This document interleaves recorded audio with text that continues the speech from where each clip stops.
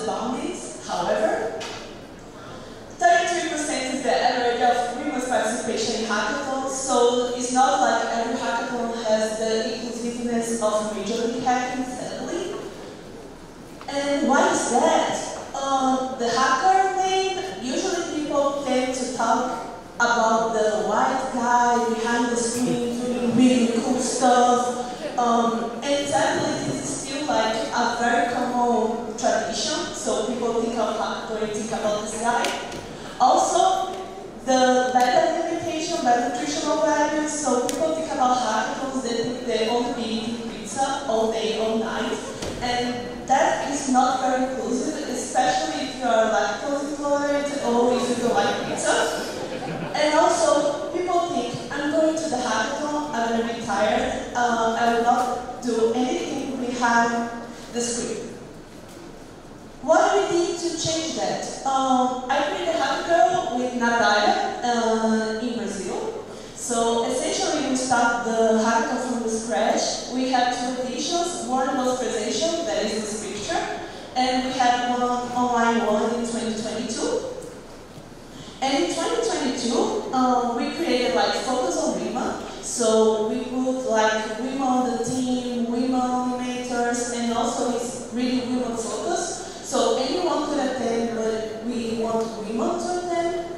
We created like event support activities. That was essentially the mentoring and doing check-ins to see how people are going through the hackathon. And also the event warm-up, that was the workshops, and also getting the people to make the teams together. And what we found during the hackathon?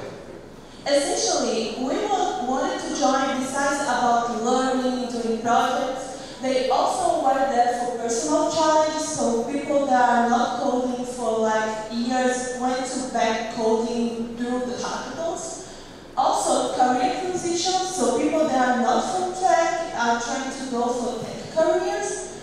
And also, hackathons having a social team also attract women, so they are doing this not only for the code, but for doing a cool project that can bring back to society. Also, we found really interesting that besides making a cool idea, they also want to become part of a community. So we see here the hackathon community is really strong and we can change the world, and women also interested in that. And besides really thinking that they didn't join hackathons because they don't want to contribute with people they don't know, they actually are more like scared about the self-technical skills.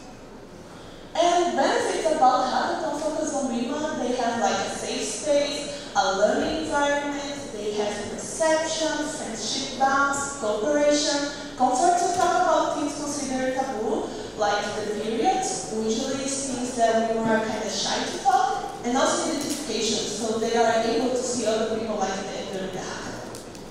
And what you can do as an organizer, you can provide healthy food, you can encourage women to participate, so actually like make a post saying women are invited to join. This seems very small, but it's really powerful.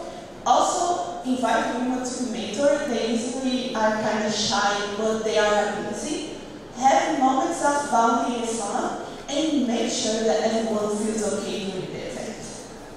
So, that is my QR code. If you want to find me and read the research, that's it. Thank you.